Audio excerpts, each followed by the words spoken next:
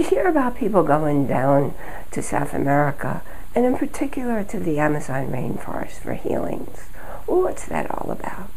Hi, I'm Allie Bierman, and I'm glad you came by today to find out some more about a new video that I just watched, and it's called Sacred Science, and it is about the journey of 8 people who went down. There are a number of healing centers down there in the Amazon rainforest where people go and they work with a shaman, the medicine men there, on different health issues that they haven't been able to resolve here.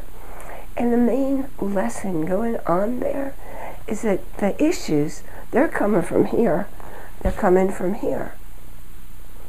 And they may manifest as a very physical issue, but that's not what starts them.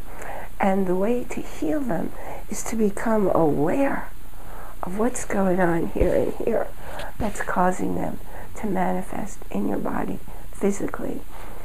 Now, the different kinds of plants that are used down there will help your body to rid itself of the blocks that you've created with those emotional tones.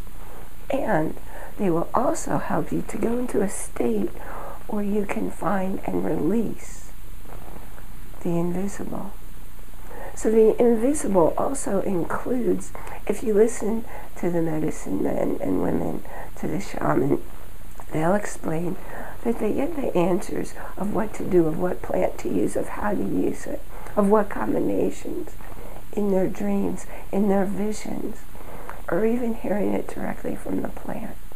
It might sound really weird to you, but if you go out and you allow yourself to be in nature and be present without assigning names or expectations or letting that little left brain chatterbox that I call the commentator go on and on and on, if you can just be present in the moment with the plant, you will feel and maybe even hear, sense in some way a communication, an invisible communication. In fact, the more you're able to live in the now, the more you'll be aware of all the invisible communications in your world and how they impact your life for the better. Again, I'm Allie Bierman. Thanks for coming by. I appreciate your going down, clicking like and share. And I will see you next time.